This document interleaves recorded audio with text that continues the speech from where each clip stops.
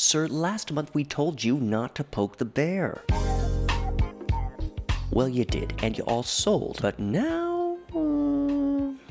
I don't know. But if you are now sitting on stables, know that you can get 27.8% APR in the Hydration Dex Omni Pool. Tough dump on the Polkadot Treasury though, considering it's still mostly holding DOT. Up to this point, that volatile asset has meant that projects looking to spend the Treasury would sometimes have to request more DOT to cover their bills in a top-up. But with now over $9 million in stablecoins accumulated, maybe that can stop? With the Treasury value taking a massive hit in the last few days due to the market downturn, it is crucial for the future Treasury to be as efficient as possible. Q stablecoins. The Polkadot Treasury has accumulated 9 million worth of USDT and USDC in the last few months. While people request DOT in their proposals, they are uncomfortable with the volatility this brings. Consequently, requests for top-ups are common.